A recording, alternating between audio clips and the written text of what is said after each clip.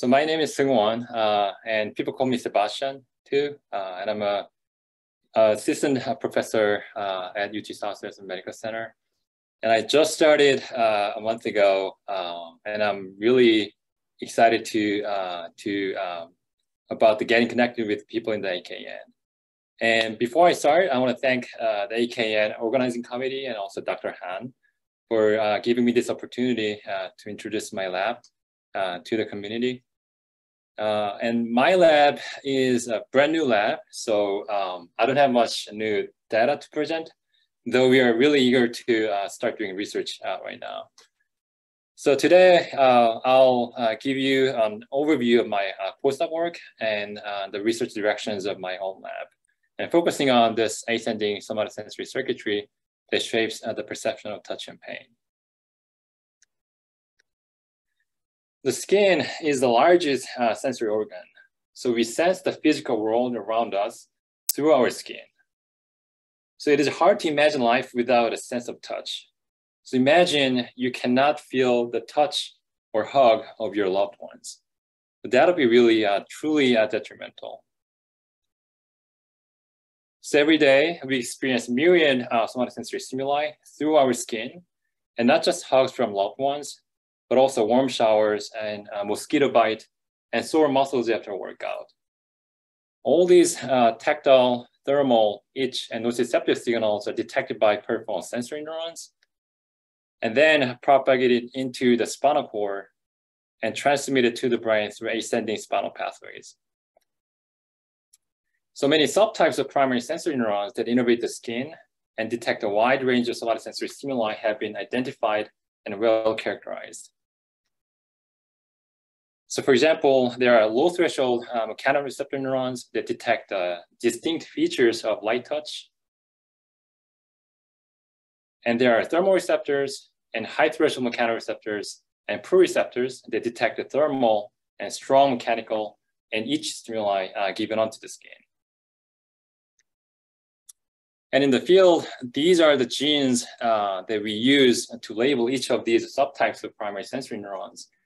And we have genetic handles for each one of them. In contrast, very little is known about how these peripheral signals are integrated and processed within the spinal cord, and how these signals are conveyed to the brain by spinal projection neurons to generate somatosensory perception and behavior responses. And these projection neurons are attractive therapeutic substrates for treating somatosensory disorders such as pain, because they are somatosensory gateways to the brain. So the goal of my postdoc work was to determine the organizational logic of the ascending somatosensory pathways.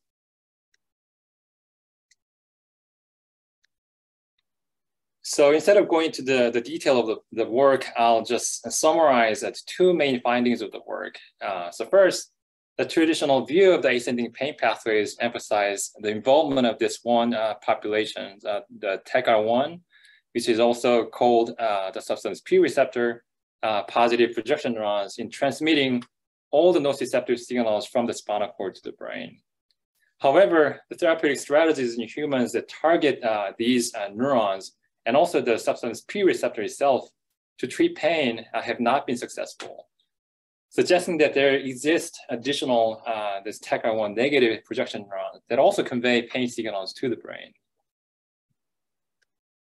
So through my postdoc work, we identified this novel subset of projection neurons, which are the GPR83 positive neurons that also convey pain signals to the brain.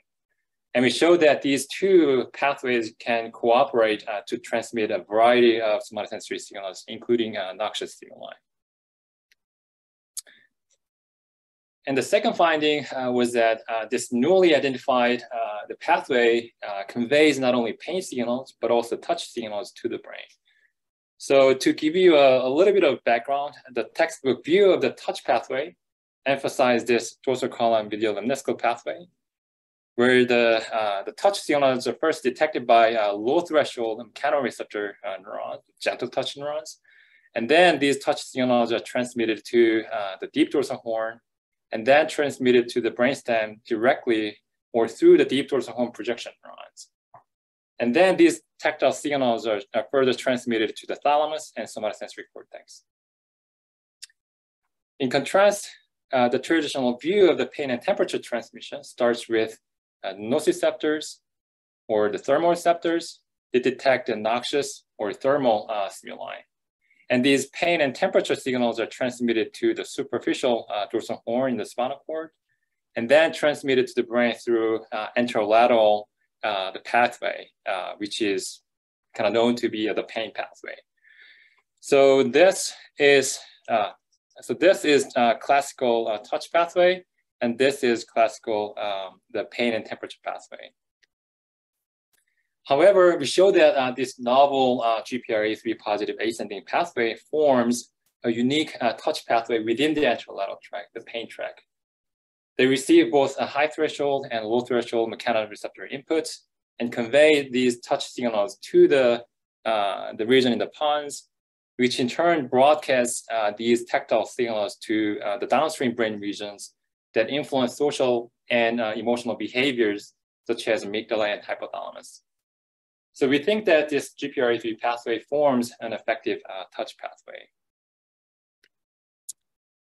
So that was a summary of my postdoc work, and kind of extending and also expanding from my postdoc work. My lab is interested in studying the functional organization of the ascending somatosensory circuitry and use this knowledge to understand how internal and disease states alter our sense of touch and pain, and then identify potential therapeutic substrates that can be exploited to restore the normal sensation of touch and pain. So my lab is interested in the three main research directions. So first, to define the function of the circuit modules of anterolateral pathway that contribute to distinct aspects of somatosensation.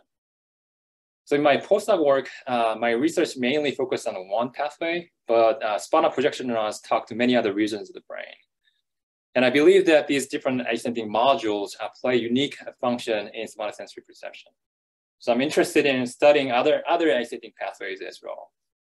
And the second direction is to investigate the dysfunction of the ascending circuitry in disease states, such as the cancer pain and autism.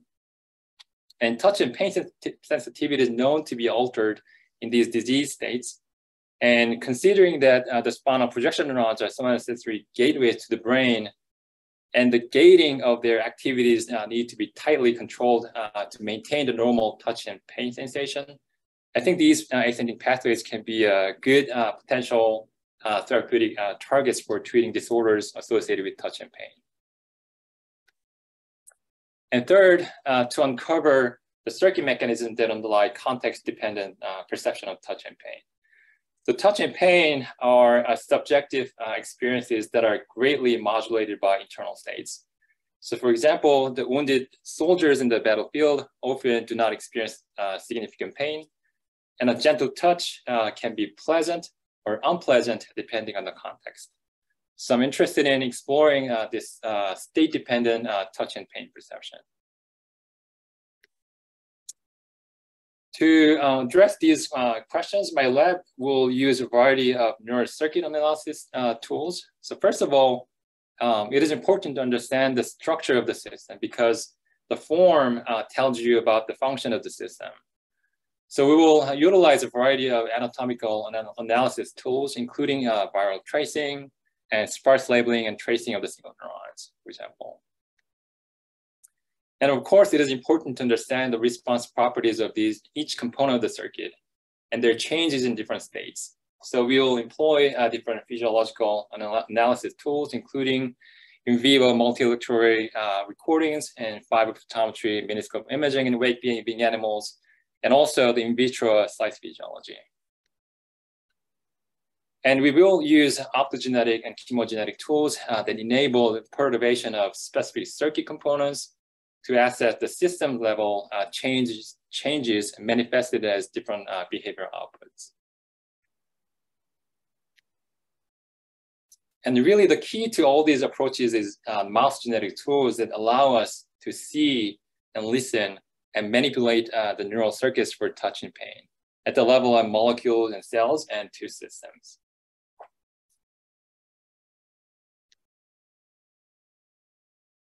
네, 그래서 발표는 여기까지였고요.